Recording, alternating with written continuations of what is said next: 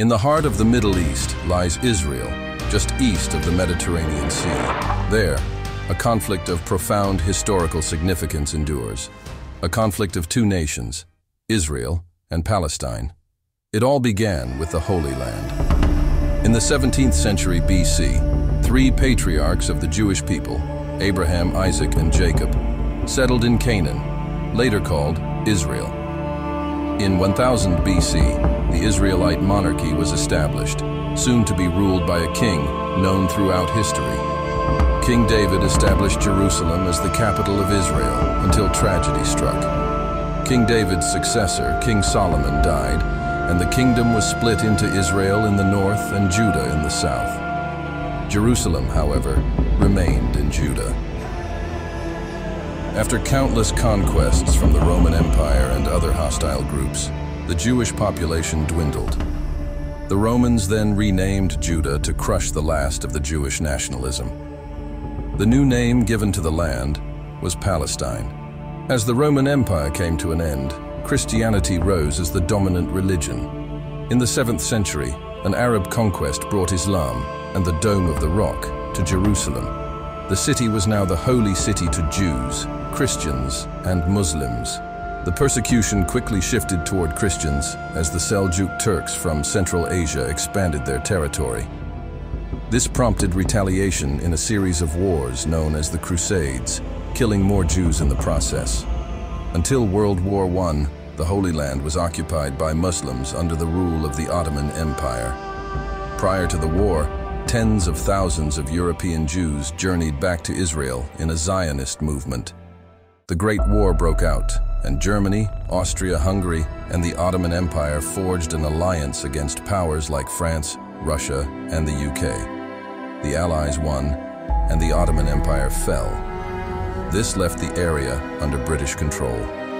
Under Britain's Balfour Declaration, a Jewish national homeland was established in 1923. This was until another war broke out, World War II. Fearing persecution in Germany, more Jews traveled to Palestine.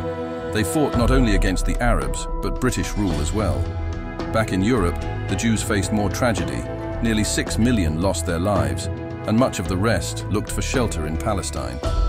As Britain withdrew from the war-torn area, the UN proposed the separation of Palestine into a Jewish state and an Arab state, with Jerusalem in an international zone. The problem? Israel consisted of 55% of the land, while Jews only made up 35% of the population. When Israel declared itself an independent state, things got bad. The angered Arabs started the Arab-Israeli War in 1948, uniting Egypt, Jordan, Iraq, Syria, and Lebanon in battle to create a unified Arab Palestine. A ceasefire, however, occurred only a year later. On Israel's western border, Egypt occupied the Gaza Strip, and to the east, Jordan occupied East Jerusalem and the West Bank. Somehow, Israel retained around 2/3 of historic Palestine. Because of these border shifts, 750,000 Palestinians were expelled from their homeland on the day they call Al-Nakba, or the catastrophe. Fighting ensued for many decades until tensions climaxed in the 60-day war in 1967. Again, Israel fought off the surrounding Arab states and quadrupled in size. Israel conquered the West Bank, Golan Heights, the Gaza Strip, and even the Sinai Peninsula, though it was returned to Egypt in the Israel-Egypt Peace Treaty. The Palestine Liberation Organization was constructed in order to create a liberated Palestine in Israel. The PLO resorted to terrorist attacks until Israel agreed to divide Palestine between them, returning to Palestinians their original territory. But over the years, Israelis had settled in these lands. One accident was all it took.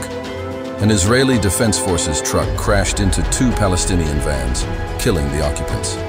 This is known as the First Intifada, and sparked a violent uprising beginning in the Jabalia camp. Peace was eventually reached in the Oslo Accords. That is, until the Second Intifada. Future Israeli Prime Minister Ariel Sharon visited the Temple Mount. This greatly offended the Palestinians, seen as a sign of disrespect.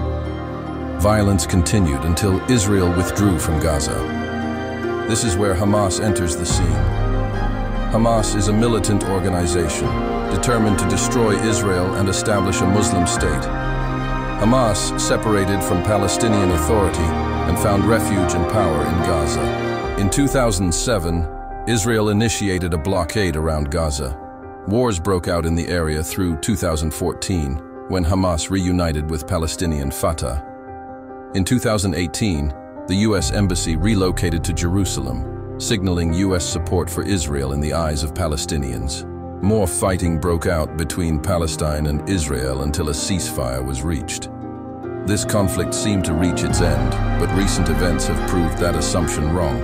October 7th, Hamas launched a surprise assault on Israel, massacring hundreds of Israeli citizens, springing the ongoing conflict we are left to deal with. So far, the United States has been working to inspire peace between the nations as Israeli and Gaza airstrikes kill thousands. View our shorts for the latest information and subscribe to our newsletter for extra details.